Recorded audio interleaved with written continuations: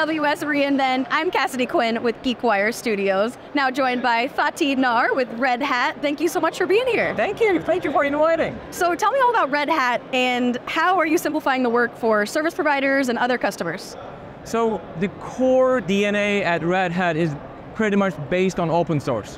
Whatever we do, we upstream to the community and we work with the community to innovate and deliver enterprise-grade software and applications. So innovation together, deliver together, and support together. That's the core DNA of our company, open source. Yeah, what are some tangible examples of how you've simplified and advanced work for the different service providers? So service providers differs between industries, as you would expect, say from telecom, media, entertainment is one big industry where there are a lot of complex workloads and applications.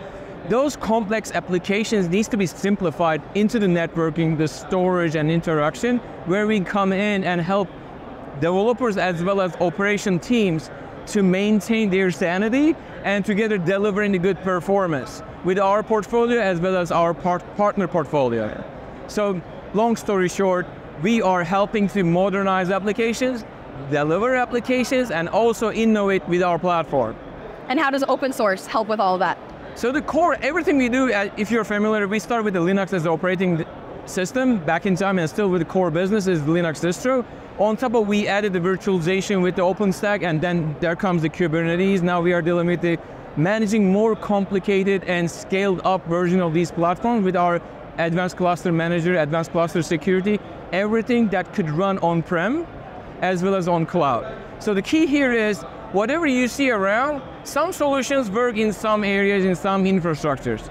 With us, since we are offering open source, the consistency by means of experience and performance is our key deliverable. So you can run your applications with us on-premise in your data center, and you can scale up and burst to cloud, the same API, same experience, same performance. You don't need to worry about, oh, shall I look at their API? Shall I look at this cloud, their API catalog? No, with us, it's just consistent experience.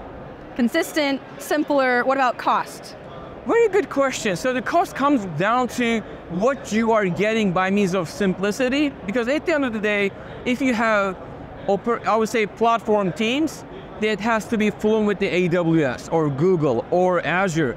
It's a cost to have in-house talent to maintain that knowledge together with the, when you do not only from talent perspective, your applications has to be fluent on these platforms as well.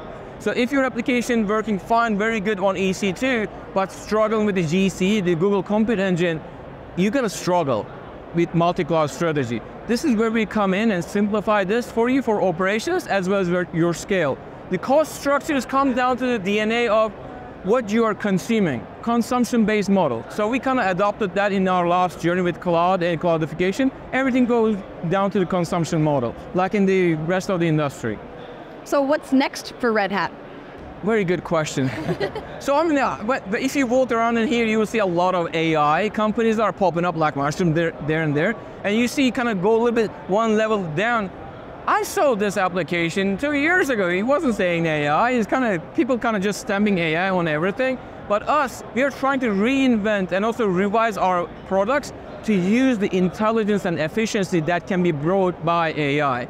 So we are heavily focusing on using and leveraging AI to offer our application developers and consumers and customers to use us and our offerings more efficiently as in a smart way.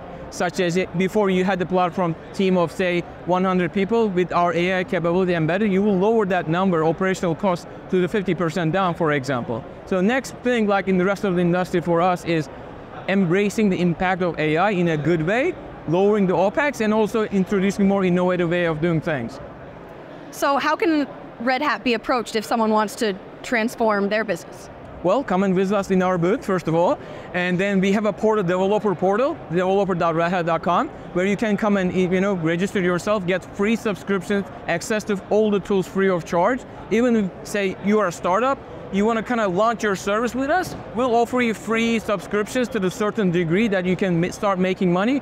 Then we're going to sit down with you, hey, we would like to help you for your growth. Not only from technology, but also from VC side, from partnering side. So long story short, redhat.com is the place to come by. Well, thank you so much, Fatih. Have a great rest of your time here at reInvent, and thank you for joining us here at GeekWire Studios.